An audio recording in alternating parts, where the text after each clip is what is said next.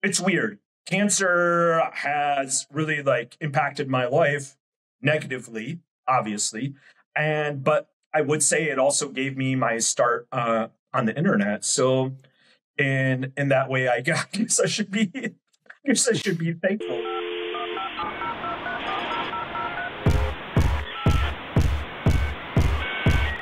Welcome to Log Off. Everyone has an internet story to tell, and today we're getting Andy Isaacs. Andy was one of the first people I saw grasp the power of video on Twitter, quickly turning around sports highlights on his account at World of Isaac, which gained him tens of thousands of early followers on the platform. He's also a master of online food discourse, having popularized the gluttonous Faturday trend on social media, in which people post their cheat day meals every Saturday. And his snack reviews during the pandemic were appointment viewing as far as I'm concerned. His food exploits and complaints have also earned him the title Sausage King of Detroit, which I'm sure we'll get into. Most importantly, he's one of my very best friends. Our bond started online, it strengthened while working together, and it has blossomed in real life. So it's a pleasure to finally welcome him to Log Off.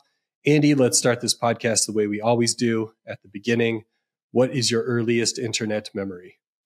So first, I'm glad that you mentioned that we're friends, because I really wondered how people would be like, well, how did you meet like Andy and stuff? So yeah, full disclosure, we're actually very good friends. And we've known each other for a really long time. And we had, it's funny that we both kind of started on the internet separately. Kind of at the same time, a really long time ago. To answer your question, I think I'm older. So in the 90s, there were two different ways to connect to the internet, right? It was Prodigy and AOL. We weren't in AOL household back then. We were Prodigy. It's really weird to think about. This is like the house that I grew up in when I was little. We ended up moving, like in the mid 90s. But I remember using Prodigy before that, which is crazy. We're talking about maybe 92 or 93. And at that time on the internet, there was nothing, right? Even GeoCities didn't exist on the internet. GeoCities was like the first, like, I can make my own like website, right? And so like at the time, it was just like you could play games online. You could look at like the weather. There was like some news, but it was very... I would venture a guess that there were only a few hundred websites available in the 90s, like up until maybe like the mid 90s. So I would say that was my first real like introduction to the internet.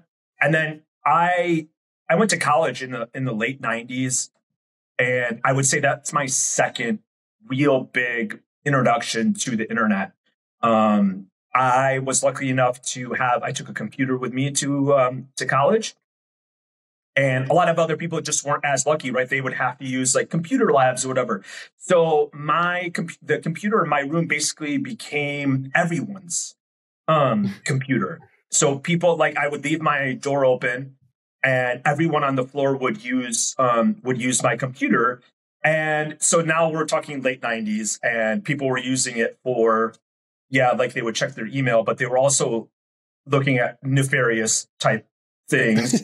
And, I'll be totally honest, because we're friends, I'll tell you the very first big viral video on the internet is the Pamela Anderson video. And people would come to my room and watch the Pamela Anderson video on my desktop computer. And I'm sure it did a number on my computer. And that computer did not last more than like 2 years, just because of all like the viruses and stuff that came about. But it's those are my two probably biggest memories of the computer, of like the internet. And I can't believe I'm mentioning the Pam Anderson video, but it was a different time back then, Rye. Different time back then, man.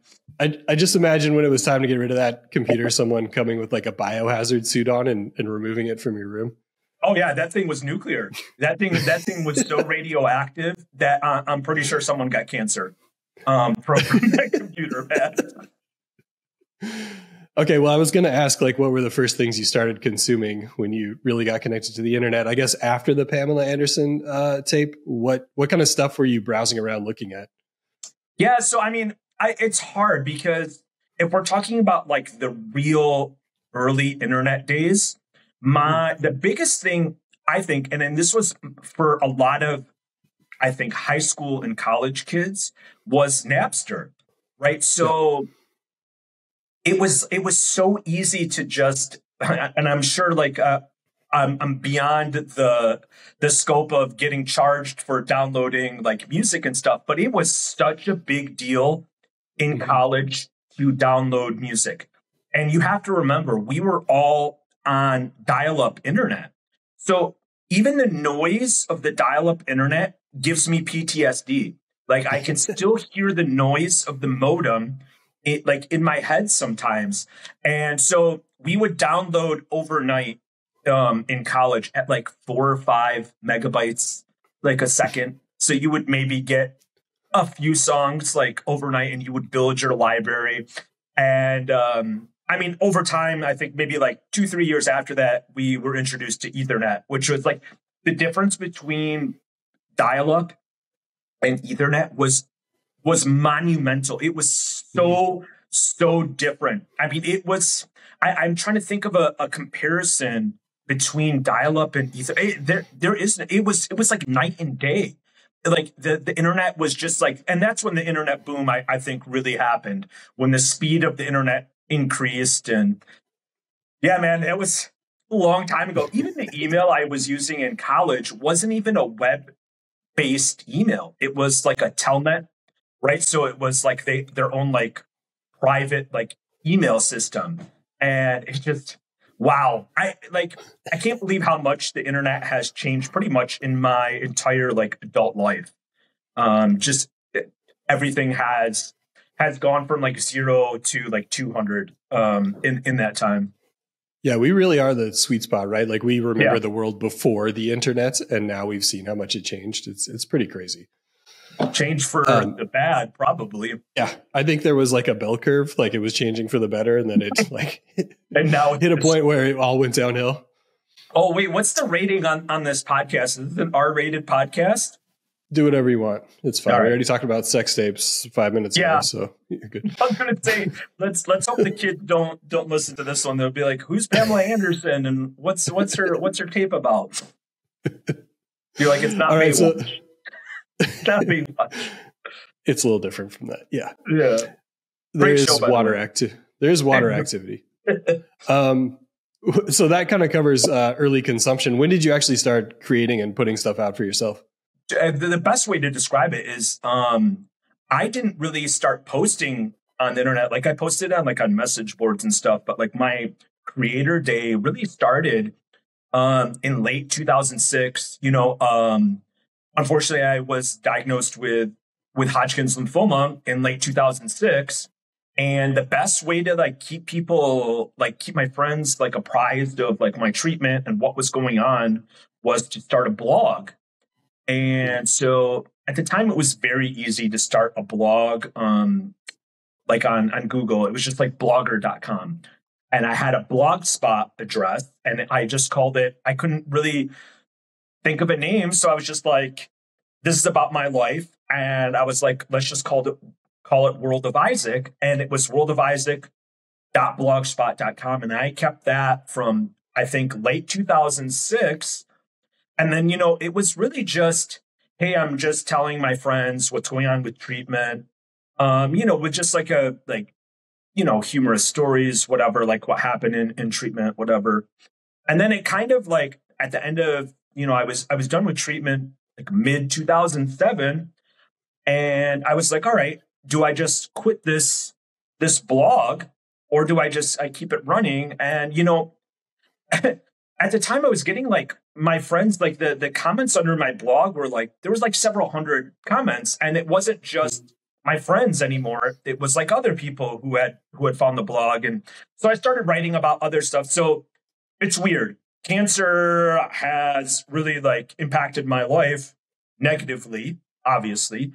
But I would say it also gave me my start on the internet. So in that way, I guess I should be thankful for cancer for giving me my I don't know if I would ever, I don't know if I would have ever gotten into the internet. Maybe like down the line, but I got into the internet early on. You have documented that your cancer fight openly online up until, Yep. Current day, and you've had an army of people rooting for you, myself included, every step of the way. Has that been therapeutic for you to kind of like give people updates and get that feedback?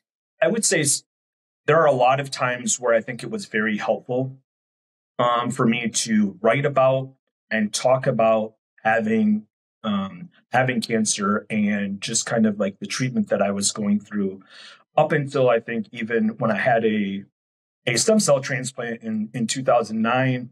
I think probably it's been a little more difficult the last decade or so to update people because I think it's been a lot more complicated. And I think there are a lot more like questions. And, I think a lot of people look at Hodgkin's lymphoma and they say, oh, that's a good cancer to have, right?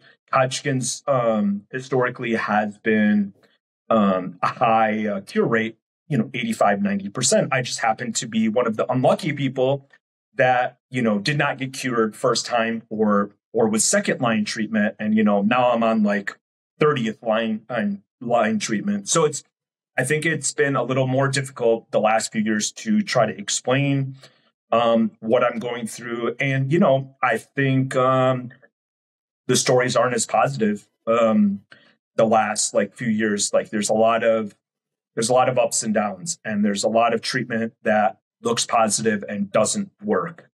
And, I am generally a very positive person. So I don't think I wanted to kind of give people, hey, this is the really shitty part of having cancer for a really long time. And,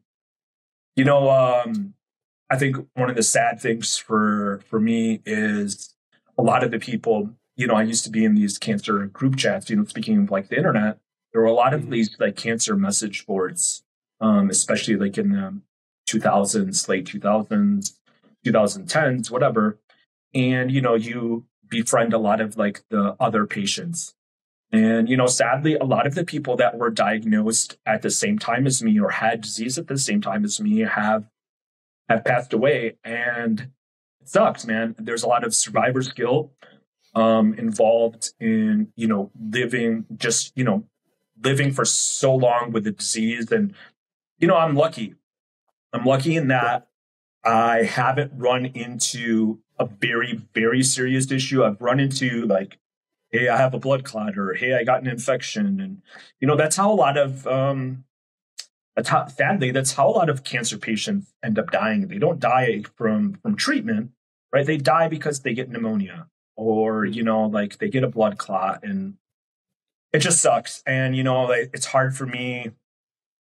It's hard for me sometimes to go back and think about all the friends that I've lost, over the last 15, 16 years. So yeah, rest in peace to all those people. Some of them were real warriors, man. They went through a lot and were able to survive a lot, and just unfortunate circumstances at the end. Yeah, that's incredibly unfortunate. I imagine on the flip side, there are people going through that now that maybe find some inspiration from your story. Do you hear from people like that?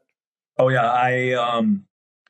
Just because I think I've been so open, especially on Twitter, I can tell you that I get a lot of messages from patients, not just Hodgkin's patients, but other cancer patients on Twitter. I do my best. I try to keep those pretty private. I do my best to try to like talk to people just about, I think, Rye, when people have cancer, they just sometimes just want to talk about how angry they are, or like they feel like they're, they have like this short stick in life, and they just want somebody to listen to them. And, I've been going to a cancer clinic for a really long time, the same one since my transplant in 2009. So I know a lot of the patients in there, and a lot of older cancer patients. They're miserable, and sometimes they don't have the same support system, and they just want somebody to listen to them. And Thankfully, I have always, one of my good qualities is I am a very good listener, and I'm always willing to listen, and I'm always willing to talk to any cancer patient that has difficulties or they just want to vent about something. So, I mean, that's the good thing, I think, as part of, having a presence online is that, some people feel like they can reach out to me and talk to me about anything. And I am okay. And I am very like approachable, not only like online, but like in person too. Yeah, that's one of the things that initially drew me to your Twitter account is just you're very personable. You can tell it's a real human being behind there, not a facade. And I mean, even to today, you're very prolific on social media. What kind of, I mean, we've covered like why you started your blog and stuff. What finally pulled you into social media and posting so frequently on Twitter? So I'm trying to remember when I think I had some reservations about posting on Twitter because I thought it would take away from my blog at the time. And so like for a lot of us, the blog was the way for us to like reach out and kind of like gain traction. But then, Twitter comes along, '09. I think Facebook had probably already been around at that time. So I branched out, I think, to Twitter in maybe like 2010, but mostly it was just like, hey, these are links back to, what I was doing. So there was a lot of, hey, like I just want to kind of get traffic back. And if people want to comment, they'll comment on like the blog or, at that time. So like 2009, I moved from a blog and then we started a men's site called Guyism. And so like I was trying to just traffic people back there and not as much, hey, this is what I'm doing, like talking about who I am on Twitter as much as I'm still kind of keeping my personality elsewhere. But obviously, I mean, and like social media kind of takes over and your brand kind of moves away from like your personal blog or whatever. And, I think that's so what a lot of publishers are dealing with now is that, they can't get traction on social media and people want to talk about issues or talk about stuff, but they're not talking about stuff on your website. They're talking about it on social media. And yeah, Twitter still are comment sections. Comment sections used to be where it was at, or message boards, and now they're wiped out. Wiped out mostly because it got ugly on some of those comment sections, right? Yeah. Especially the ones the spam bots took over too. Oh yeah, like I remember you could use like Facebook comments and like attach it to your site, and that became like disastrous, right? I don't know. I'm sure we can talk about like social media and just like how much it's helped, but man, it is pretty much destroyed. It has destroyed digital media. It has destroyed like publishers. And, on top of that, now we have all these like crazy search stuff going on, and AI is likely going to kill anyone's like search, anyone's SEO on their site is going to get destroyed in the next few years. And it's the shitty part and the evolution of digital media. Yeah. Why do you need a website to answer your question when AI will do it for you? It's really hard. I mean, that's a lot of those publishers are banking on people come to us as a source and we know how to game the SEO to be at the top, and it's gone. Yeah. I mean, part of what I was really good at was gaming the system and figuring out how to get people, to, at first it was Guyism, and then it was, obviously Uprocks, and I was very good at like figuring out how to get them there. Now I'm like, I'm not smarter than the AI. Right? Like I'm smart, just not that smart. So I don't know what the future of digital media even looks like 2 years from now, even a year from now. But I mean, it's bad. Sucks. Yeah, we're all beholden to the platforms, playing the platforms games. It feels like forever. Do you remember the first time you really had like a pop or something go viral? That's a good question. I've had so many things go mega viral to the point where memes are recirculated like with my tweets pretty often. Um, I have one just from a few years ago where I think I was making fun of, it's one of the Kardashians or Kylie Jenner or something. And she had become she was very close to becoming a billionaire. And people started donating to her to get her to billionaire status. And I think I said something like, um, we're like the worst civilization ever, or like this is the lowest point in our civilization. And like that tweet, honestly, I don't remember how long ago I made it. It gets recirculated all the time, and it got recirculated like 2 weeks ago, and people kept texting it to me. They're like, "Hey, I saw this on this meme Instagram, or I saw this on this meme Twitter," and I'm like, "Man, yeah, it's been around for such a long ass time. Like like in internet years, that's like 50 years old, right?" And so I don't know if that's like the really like the very first thing, but it's probably the biggest thing. I had a lot of my videos, especially during COVID, the snack review videos went like viral, and I had like several 100,000 views. I really wish Twitter was monetized at the time, because I probably Yes.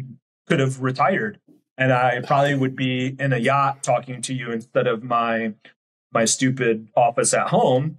So yeah, I really wish I would have done things a little differently, but it is what it is, man.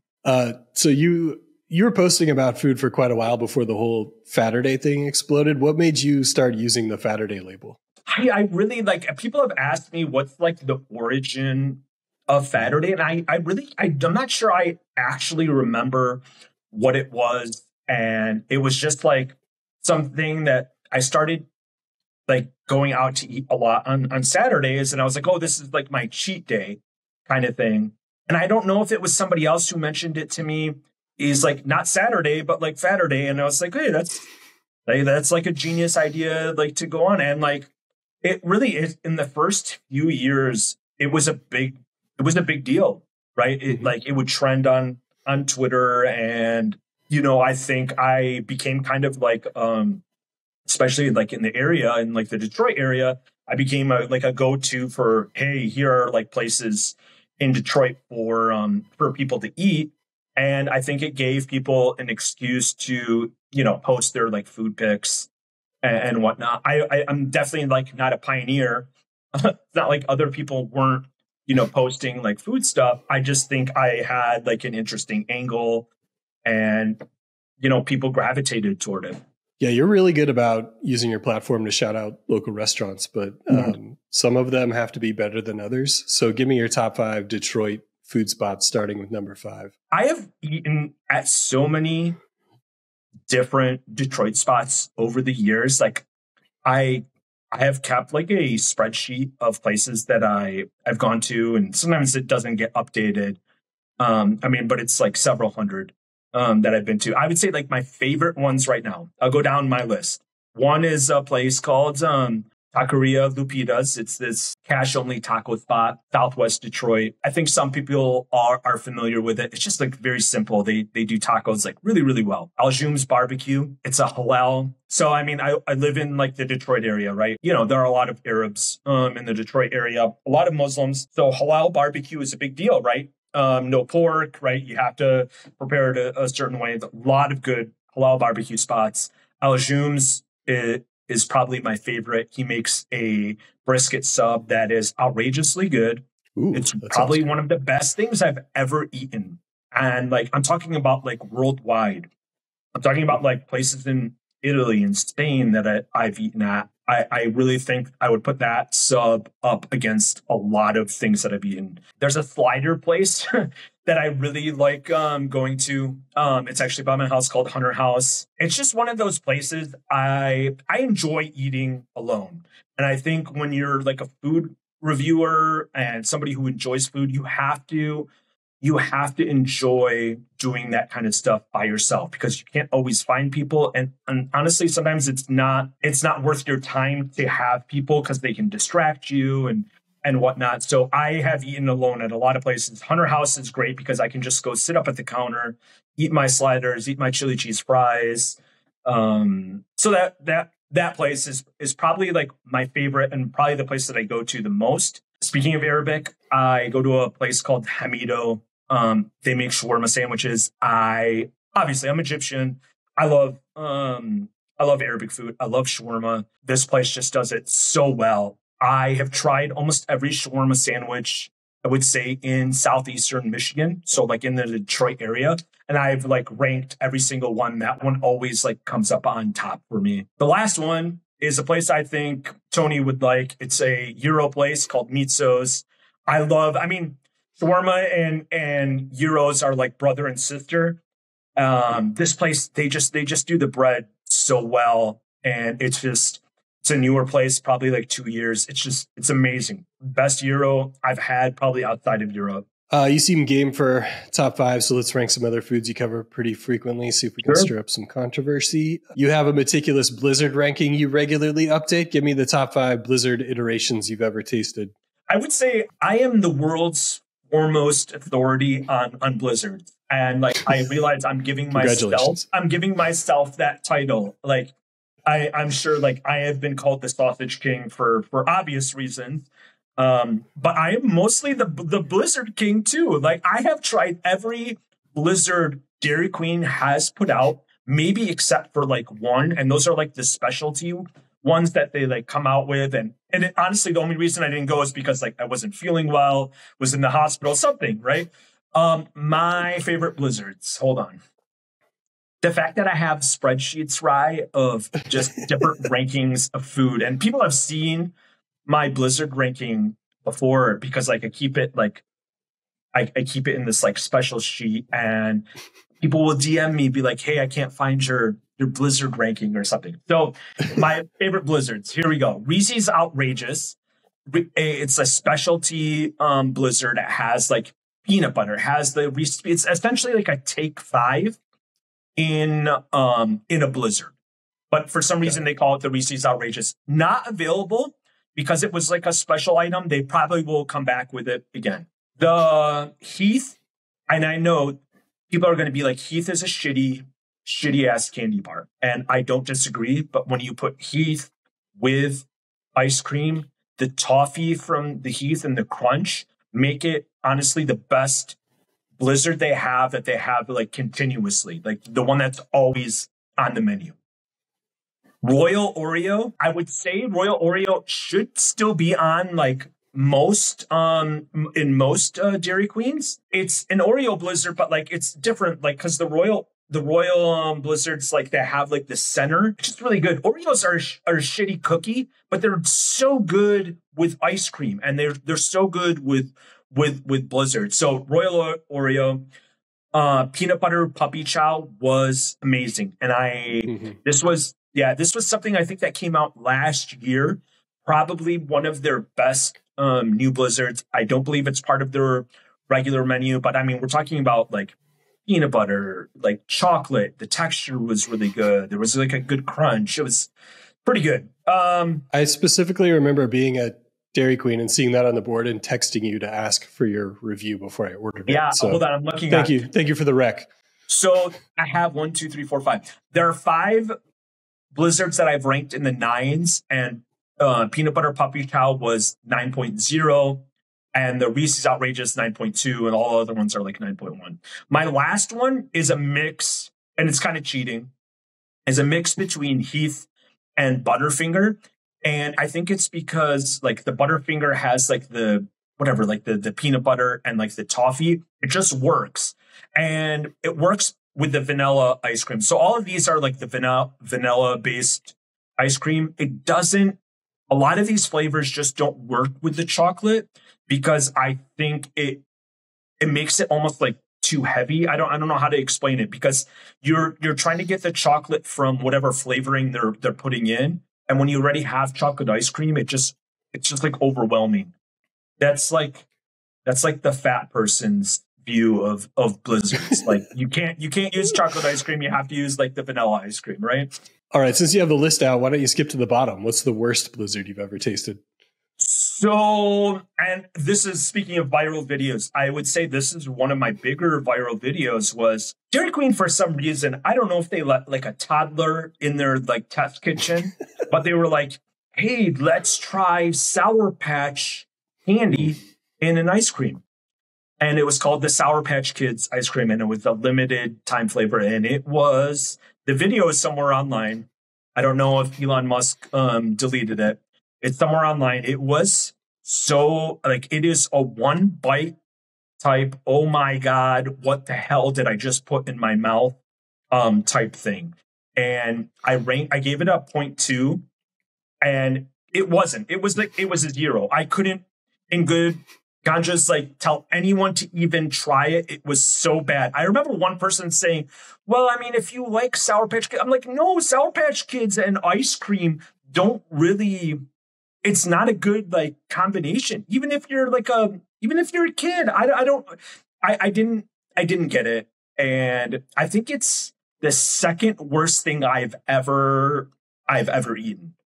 The worst thing I've ever eaten, and this is another viral video, was root beer Peeps. And this was like during COVID, and I was trying a lot of snacks. Root beer Peeps is, I wish I could describe just how bad, like even the smell of the root beer with that marshmallow was horrendous and almost vomit inducing. I remember like I tried not to throw up on camera eating it. And I had eaten a lot of bad Peeps. I had eaten watermelon Peeps. I had tried like maybe like 10 or 15 different kinds, but root beer was definitely the worst. All right. If you're going to name the worst snack you tasted during your snack reviews during the pandemic, you have to name your best one too. So what's the best thing you've tasted? I think the highest thing I've ever rated in my snack review is probably still to this day, probably my favorite chip. And it is the Voodoo Heat from Zapp's. So Zapp's is like, I think it's a New Orleans company. I'm not sure. They have something called Voodoo Heat, and it's an extremely like hot, like a red type chip, but it's crunchy because it's like that kettle chip. And I want to say I gave it like a 9.3. It's the best to this day. I still think it is the best chip out there. It's the best, one of the best hot snacks out there. And yeah, that video was pretty lengthy, and there was a lot of like back and forth with people, saying this is the best chip. This is the best chip. No, I'm firmly in the camp that the Voodoo Heat is the best, definitely the best hot snack and probably the best chip out there. You're also an M&M fiend. You've reviewed more iterations than I even knew existed. Give me your top 5 M&Ms. You tell me first what your favorite M&M flavor is, and then I will give you my top 5. Peanut butter till I die. Peanut butter? Yep. Yeah, not peanut, peanut butter. Yeah, and you like, if you followed me enough, you would know that I'm very a peanut butter and chocolate type of person. But my favorite M&M for sure is peanut. It's the peanut M&M, and it's probably peanut butter number 2. Nice. My number 3 is the fudge brownie, which just came around like maybe 4 or 5 years ago. Fudge brownie is extremely good, despite being like maybe having like too much chocolate, but I really like it, man. 4 is one that you can't get in most places. They sell it like in Texas and I think like Southern California, New Mexico. It's called jalapeno peanut. And I think I don't know if it's like a Latin, like Mexican type thing. But it's really only available like down south. The only way I got it was, when I was reviewing a lot of snacks, people would send stuff to me like in the mail. People would send me snacks like that were, like to the, like, that they had in like their area. And that's the only way I've been able to get jalapeno peanut. And I was really mad. He sent me maybe like 5 bags, and I tried to keep it as long as I could. And I think I lasted maybe like 2 or 3 weeks, like max. I'm a sucker for M&M. Like, it is very hard for me to turn down an M&M. If somebody has it, even if I'm like not feeling well, if somebody was like, hey Andy, you want some M&Ms? I'd be like, I'd stick like 5 or 6 in my mouth, like right away. No, no question. Last one I think is I still like the regular milk chocolate M&M. That would be like my number 5. I do like the mint M&Ms, but I think that would probably be like a 6 or 7. I just tracked down the M&M's Mexican Jalapeno Peanut Limited Edition on eBay. Do you want to guess how much a set of 4 packs is going for? So 4-pack, just like the regular like share size, or like the smaller size? It looks like share size, yeah. 4 share I'm going to say for 4, I'm going to go $52. It's $125. Oh my God. Yeah. What we need to do is create a business, and we need to create a knockoff jalapeno peanut M&M, because clearly it's in demand if they're selling for, whatever, $25 a pop. That's outrageous. I think you need to go back to people sending you snacks and then just sell them all. Yeah. It was great, man. For a while there, like I couldn't find Topo Chico. People would send me Topo Chico. Topo Chico. I have a Topo Chico like problem. The grapefruit Topo Chico is honestly the best drink out there. I tried to replace it. You probably saw me drinking Fresca. It's not the same. It's the grapefruit Fresca. It's not the same as grapefruit Topo Chico. It's much harder to find now. Do you drink the hard topos, the margaritas? No, I don't. I don't drink delicious really anymore. I haven't. Like I might dabble like here and there, but I have so many problems that like even one drink bothers me. So yeah, I don't go into the hard Topo Chico, and I'm not even sure it's good. I don't know. Like I've heard it's fine like, if you're like watching a movie or something. It'll give you a nice little buzz while you're drinking a sweet seltzer. But that's why I use edibles. All right, top 5 fast food items. You've got quite an extensive collection. I don't even know if you have a spreadsheet there, but I do. I've probably stayed away from fast food like the last few years, but I mean, I spent a very long time eating a lot of fast food. This is probably a controversial list. I have the curly fries from Arby's. Ooh, yeah. The curly fries from Arby's are goated. It is so like it has the right amount of salt, and it has the right amount of like crunch and texture. It's the best fries. I know people will say that, Chick-fil-A has the waffle fries, but I'm like, no, the curly fries has never let me down. The chocolate frosty from Wendy's, and yes, I get it. It's just soft serve ice cream. You can get soft serve ice cream, but I swear that they put drugs in the chocolate frosty from Wendy's. It's either cocaine. I don't know. There is some kind of drug in the chocolate frosty that makes it better than any other place that serves like soft serve, right? Perfect texture too. I'm very particular about fried chicken. I eat a lot of chicken wings and fried chicken. It's very hard for me to say that there's anything better than the Popeyes chicken sandwich.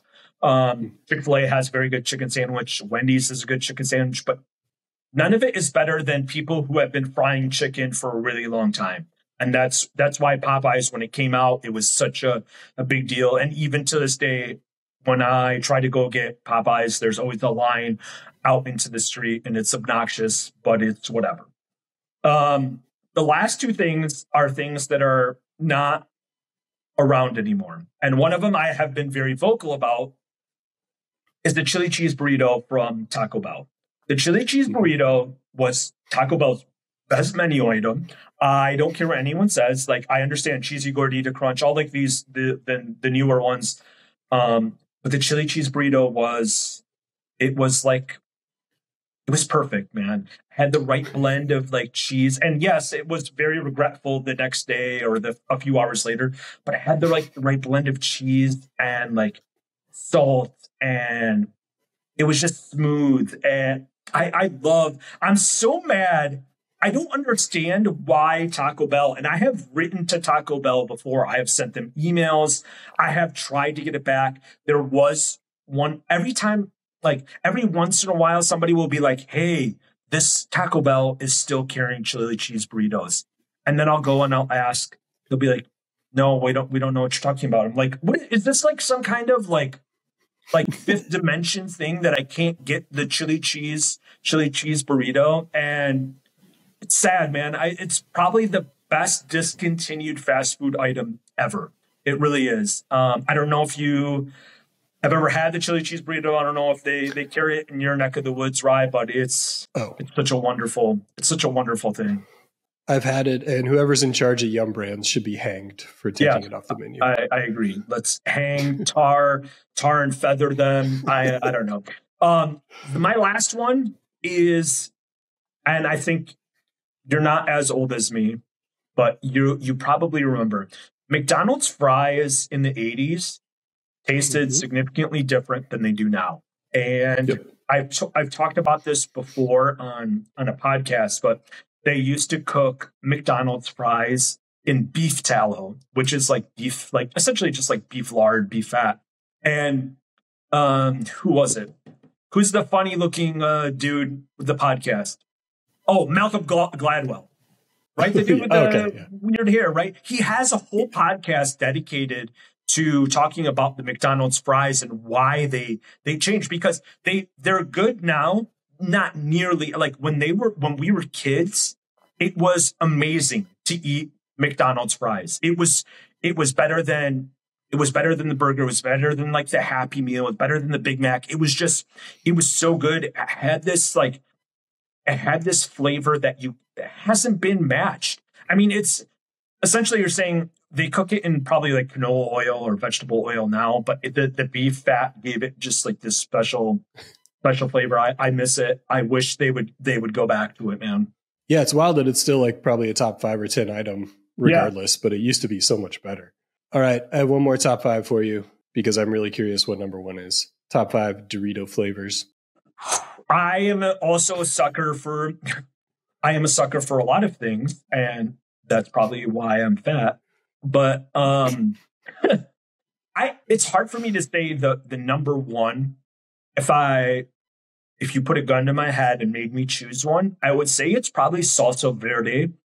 I think it's more readily available now than it was maybe even like a year ago. The packaging is like green. It has Cool Ranch type like texture, like with like the seasoning is still like on the chip and you can see it, so it's like a lighter chip.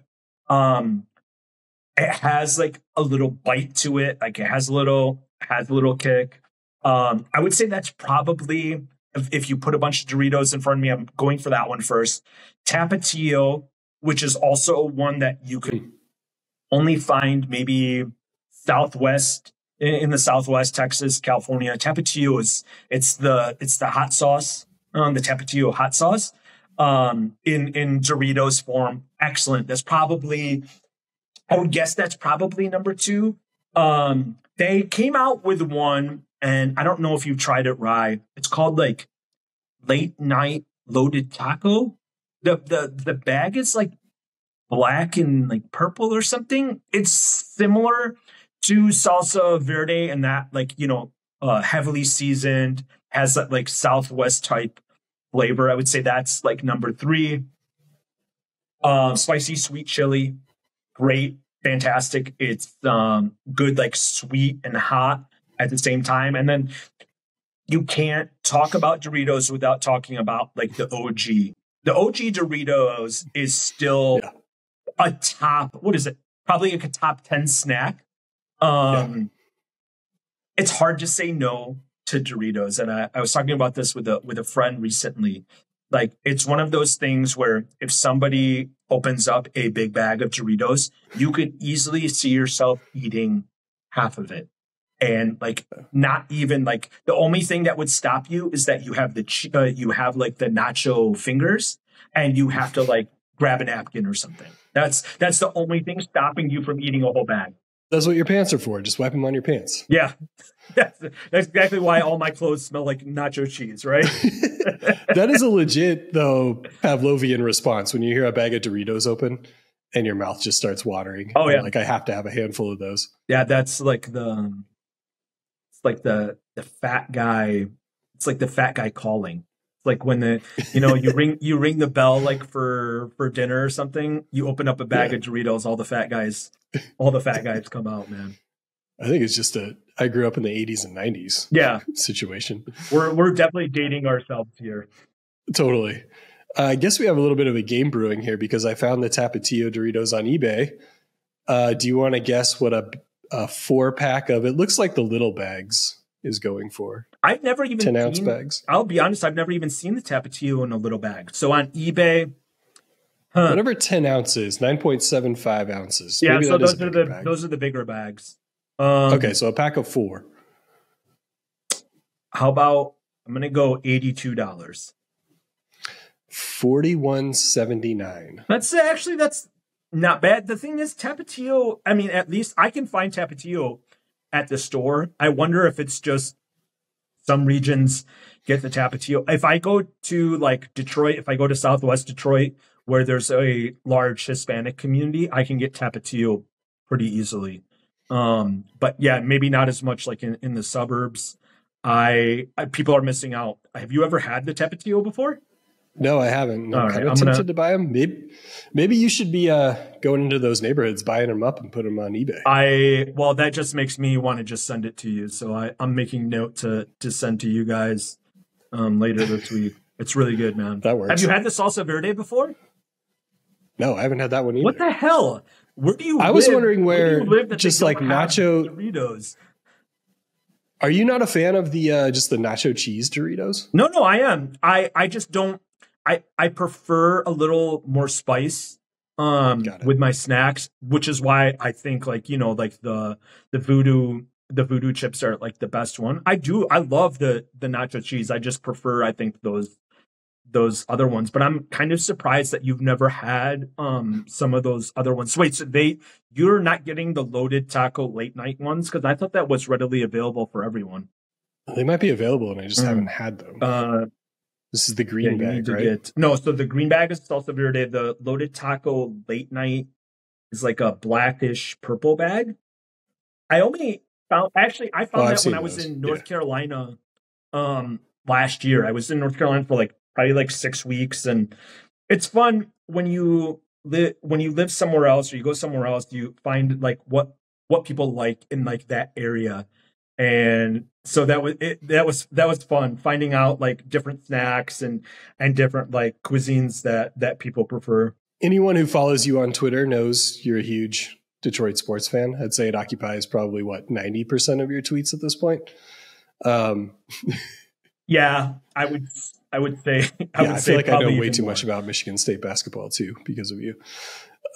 That online celebrity seems to have bled into real life too. What's it like making real life friends based on your sports alliance and being recognized in public too because of it? Yeah, I mean, I have made some like very good friends through my Twitter account, like friends that I hang out with outside of like Twitter and stuff, and friends that I can like count on. Being recognized is a little weird. I'm clearly not a celebrity, but people treat me as one. And it's weird because like I don't do anything. I'm just a person on the internet that makes videos, and I might review food, and I make people laugh, and I make people smile, whatever. So getting recognized is not something that I have gotten used to. And I've gotten recognized in really weird places. Like I've been recognized when I was like in Europe. One time I was on the road to Hana, which is a spot in Maui, kind of like a secluded spot. There's not a lot of people, and I was walking into this forest with a bunch of like cool looking trees, and some guy was like, "What's up, Isaac?" And I was like, totally threw me off, and I'm like, there's maybe like 10 people here. So that was getting recognized is something that takes some getting used to. I think a lot of people believe I'm approachable, which I am. And that's why when they see me, they're like, hey, what's up? And I'll always like stop and talk to people. I think because I'm just like, I'm one of them. I'm the common man. So, they want to chat about the Lions, or, they want to rant about the Pistons or whatever. And I'm always willing to listen and yell about sports with people and food with people. So yeah, you're one of the more positive people I know when it comes to sports fandom, but you're also pretty critical of certain players, coaches, executives, whatever. Does that ever backfire in real life? Do you bump into people like that? I'm trying to think of a time. I mean, I'm definitely very critical of the Pistons. And what sucks about that is I sit right behind the Pistons bench. I see The you on League coach's Pass. wife- Sometimes I'll zoom in and I'll be like, there's Andy. Yeah. The coach's wife sits next to me at the games. Because I'm behind the bench, that's where players' families sit. So I've learned to kind of tame what I'm saying.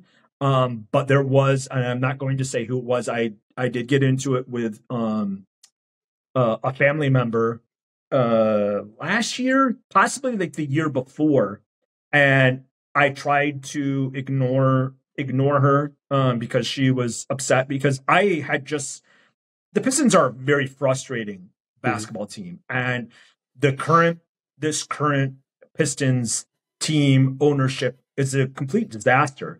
And for someone like me who has been watching the Pistons since they were kid, I mean, we're talking about a franchise that has had a lot of success, and to see what it is now. I was there, like during that terrible like losing streak earlier this season. It's just like, what are we doing? And it's so frustrating. But yeah, I've definitely, that was a really bad interaction I had. And, thankfully that person isn't around anymore because, the regimes have changed. But yeah, I'm trying to think of another time. I mean, I've ranted more, I think, about the Lions than the past regime of the Lions with Matt Patricia, more than I have about any other team because it was so frustrating. And, speaking of viral videos, I have one where I ranted about Matt Patricia, and this was like in front of my house, and I was screaming so loud and yelling so loud that people were walking by my house. They're like, what the hell is going on? And I mentioned it like in the video. I'm like, people are looking at me. I don't fucking care, right? But yeah, I mean, for the most part, I've avoided really bad interactions with people. Every so often I'm at a game and somebody has something mean to say, but like it is what it is. There's a lot of crappy people out there, and there's a lot of people who just are mad that you're maybe like popular or that you have a following and stuff. So yeah, I've tried to limit those kinds of interactions, but sometimes you can't really stop it. So we've established your food passion and your sports passion. Those things kind of culminated with you gaining the title Sausage King of Detroit. Can you go into how that moniker was earned and how you had to like the literal red carpet laid out for you? Yeah, so at Little Caesars Arena is where the Pistons play in downtown Detroit. By the entrance where I would go in, there was a hot dog concession stand, and it was called the Sausage House, and they had sausages from a local brand, a local company called the Dearborn brand, and they're like the best sausages, the best like hot dogs. And for some reason, during Pistons games, the place was never open. And it got to a point where I would take pictures, right? It started because I started taking pictures in front of the sausage house, and it was closed. And I was like, what are they doing? Like, this is clearly one of their best concession stands, and it was always closed. And part of it was nobody was going to Pistons games because they suck, right? Because the Red Wings also play at Little Caesars Arena, and they would be open during the Red Wings games, but they wouldn't be open during Pistons games. So it became like a thing, right? It became like a meme. Was me standing in front of the sausage house when it was closed and like the lights were off, and people would come take pictures with me. It was really like a stupid thing for probably like a year or two. And then like a few at the end of this was like 2 seasons ago. At the end of the season, my ticket rep, and I feel sorry, my ticket rep took so much heat because it became a really big thing, and it got back to the organization, and it got back to the people who run Little Caesars Arena. Like, what does this guy want? Like, why is he creating such like a headache for us? And I'm just like, hey, like, and they would send me messages. I'd be like, hey, just open it up. Like, it's really not a big deal. And then one time it was open. I couldn't make it to the game.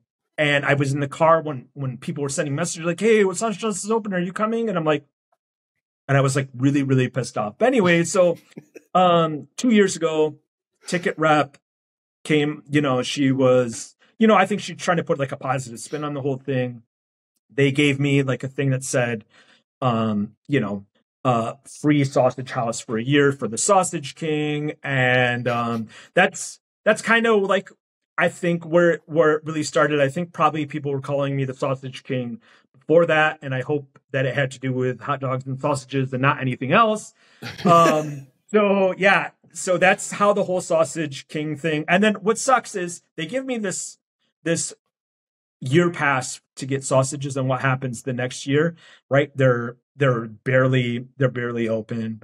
I think the one time that it was really open, I bought like $200 worth of sausages for people, and then the following year they closed the sausage house, which is fucking ridiculous. And I could probably spend an hour talking about how I think they personally did it. Like, I think it was like a personal like slight to me. I think they were like really just sick of like the amount of attention they put a Coney Island there, and that Coney Island just sucks. Like, it's not like their chili cheese like dogs are like anything to like speak about. Like, it was a fun thing for an organization that was really shitty. And so whatever, I've tried not to like, I've kind of moved beyond the whole sausage house incident, and I didn't even renew my tickets for the Pistons next year, mostly because I'm upset about the whole like ownership and the direction the team is going. But the closing of the sausage house definitely played into it. Man, not renewing your tickets. When you've lost the Sausage King, you've lost all of Detroit, I think. Honestly, if I could do it again, I would probably get tickets to the Lions instead. The whole thing is that going to basketball games requires some kind of like commitment.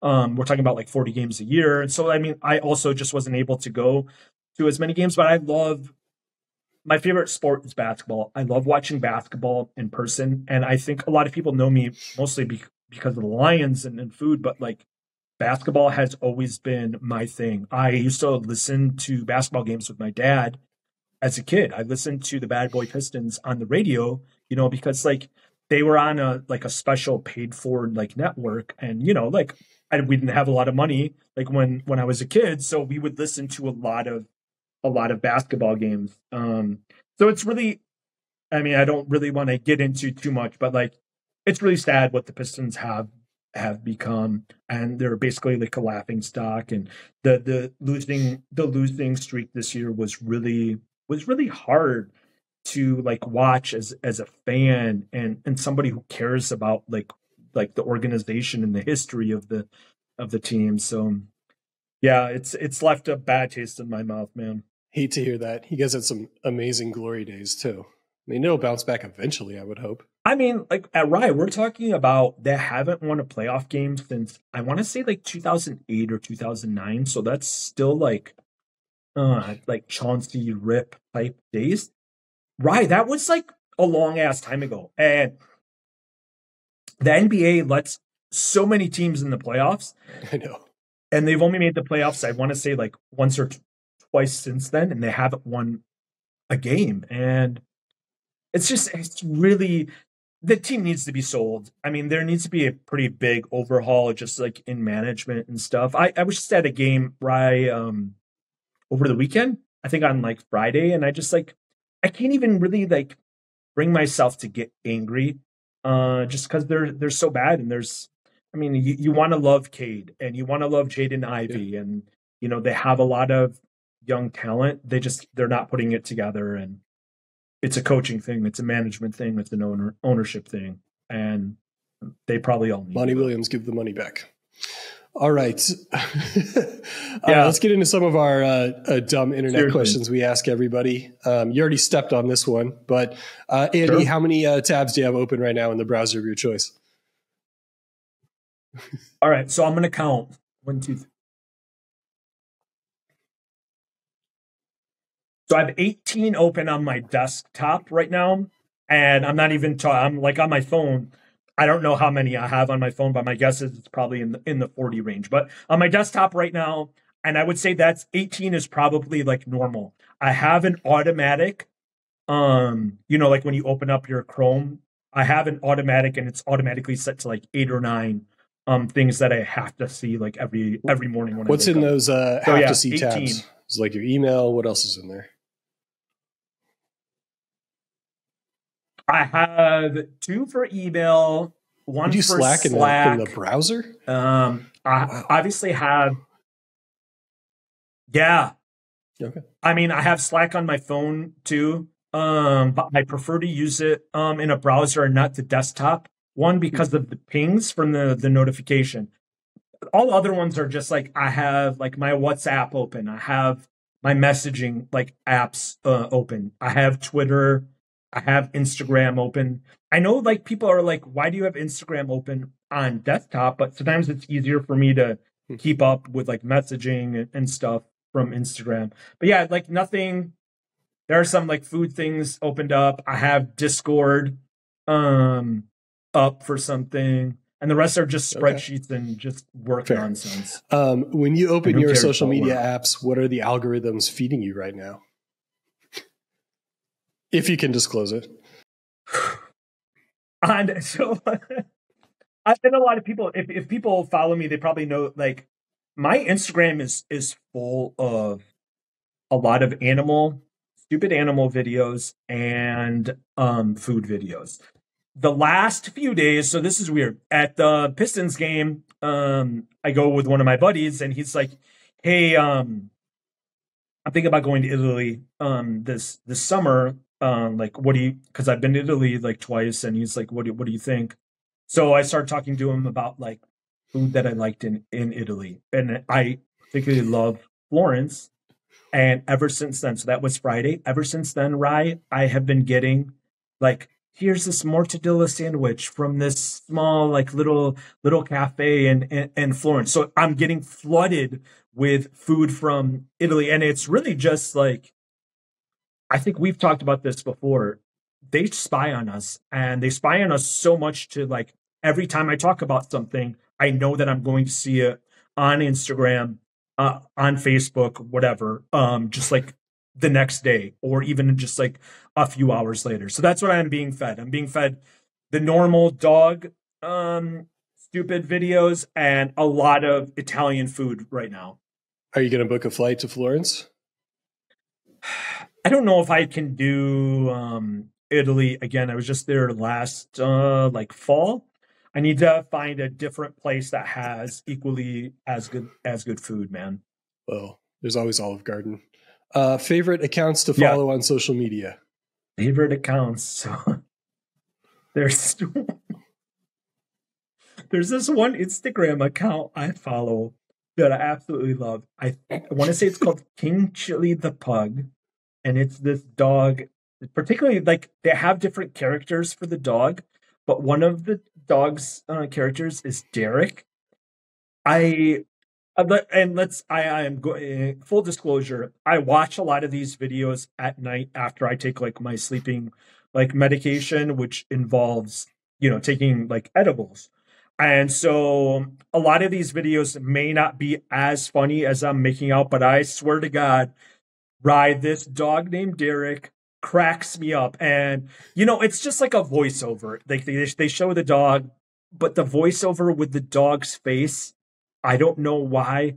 It makes me laugh so hard to the point where like I think like my wife thinks there's something like wrong with me. She's like, it can't possibly be that funny, but I swear to God, to me, it is like the funniest thing. And then there's also this fat bulldog, and I don't know what the name. I want to say his name is Floki. It could be like a woman's name, but this bulldog or pug, it's like a really fat animal, and they make the weirdest like barking type noises. I'll have to send it to you afterwards, but it's called like Floki the pug, and Vienna the dash hound is the name of the account. But this really proves that I waste a lot of time on my phone, and I watch a lot of dumb things on my phone. How much happier would we all be if only dogs could have social media? Like if that was the only content we could consume? Yeah, I would be at least 75% happier as a human being. I'm guessing it's a dog, but what is the last thing that made you truly laugh online? The last thing, I don't know why. This just came across, and I've watched this video a number of times, and I'm sure you've seen it. It's the video where this guy's in a parking lot, and I don't know if this other older white man thinks he thinks he's like trespassing or something. So they're like arguing, and the old white guy says, "Hey, what's your name?" Goes like, "What's your name? I'm gonna report you." And he says D, and the guy goes, "D what?" And he says Deez Nuts. It's my favorite Deez Nuts video. It's probably like the one thing, if the internet, and I know you asked me, if like the internet disappeared, I want this video because it has made me consistently laugh for at least 5 or 6 years now. And I'm sure people who are going to listen or watch this podcast know what I'm talking about, because the guy's face, the older white guy's face, is like in the background when he says Deez Nuts, and it's just such a perfect Deez Nuts setup, and it's beautiful. It is internet art. It really is. All right. For those who haven't seen it, we'll put a link in the description for sure. Okay, let's get into the dark side. What was your most scarring moment on the internet, if you can bring yourself to disclose it?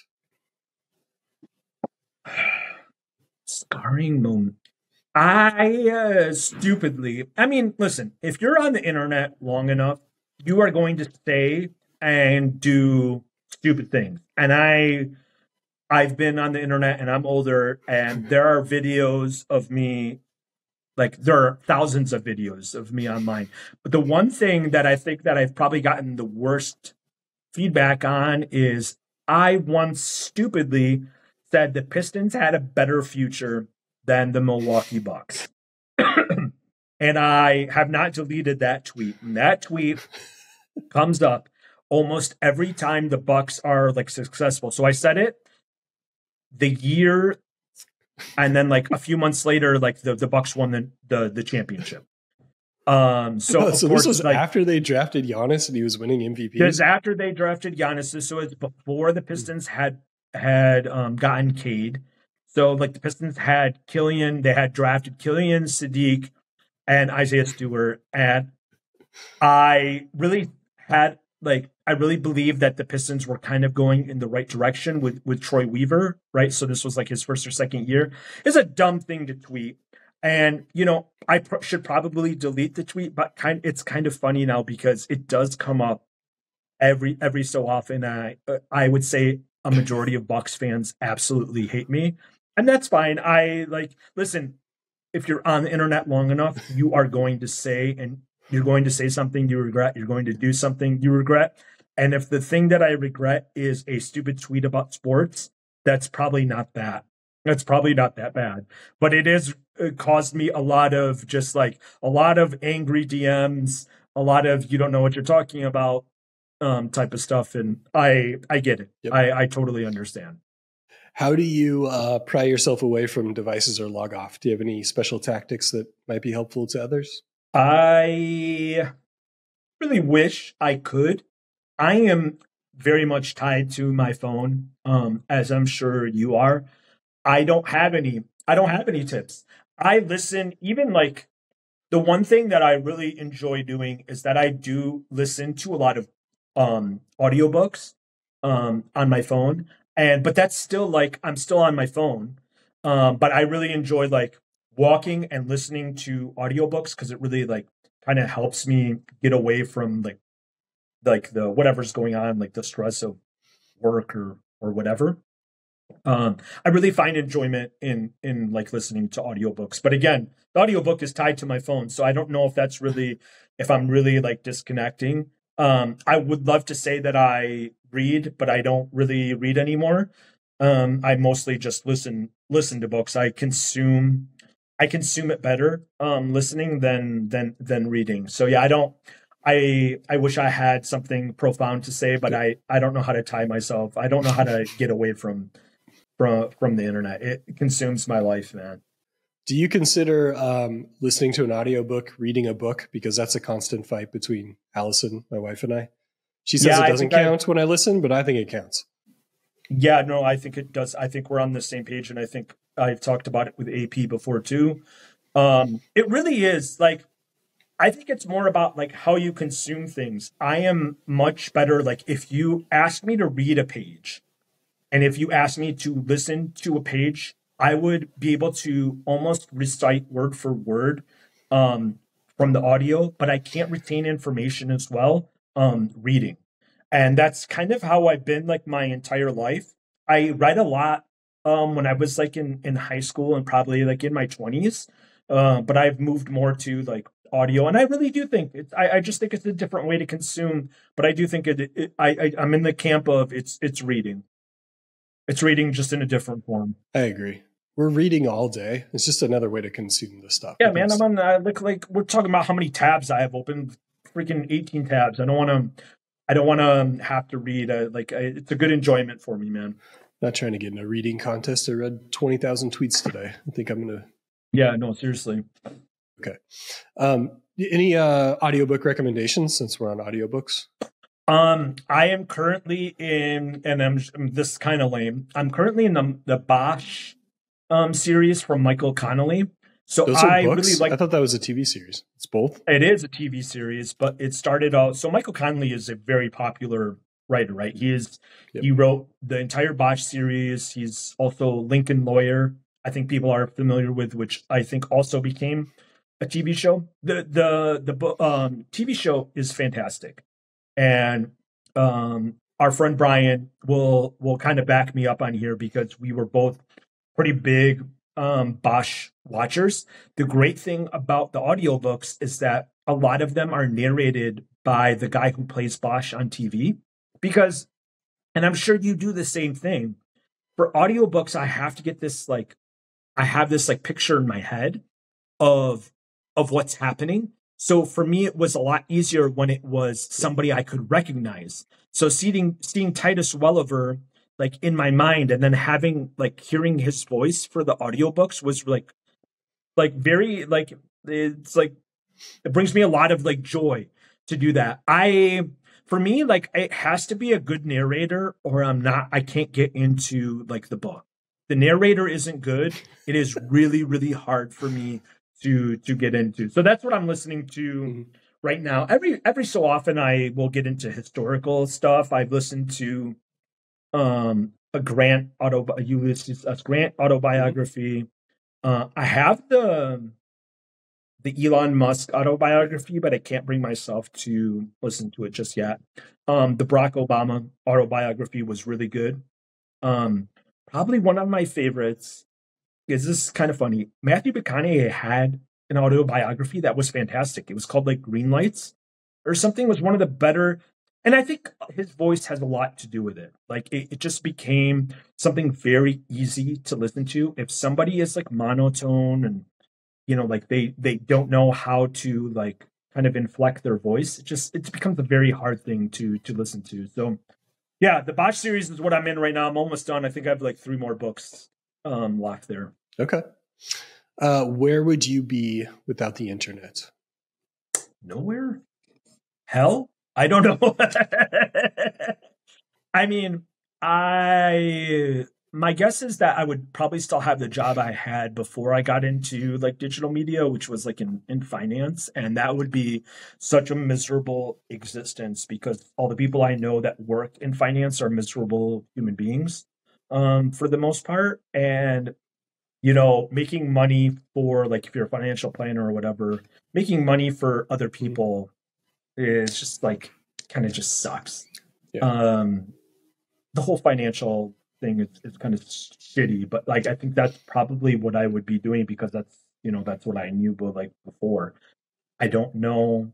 I mean, I'm very happy and I'm very glad the internet came along because I think it gave me opportunities I would never have had. I mean, I think that goes for like the both of us. Um, but I think we're seeing the downfall of the internet in general, and we're seeing all the bad things, and we're seeing how bad AI can be, and we're seeing the deep fake stuff, and the misinformation on the internet is truly probably the worst thing. And I don't know if we can get out from under it. But yeah, not to be totally depressing, but yeah, I don't know where I would be without the internet, and I'm glad that it's given me opportunities. But I think it's for mankind. You know, the internet, social media might have like an overall negative impact. Well, let's say it mercifully went away tomorrow. What's the one thing you would want to save? I want to save that Deez Nuts video, man. Have you seen the original? Have you seen the original Deez Nuts video? Um, it's a guy. He calls up his friend and he says, "Hey, something came in the mail for you today."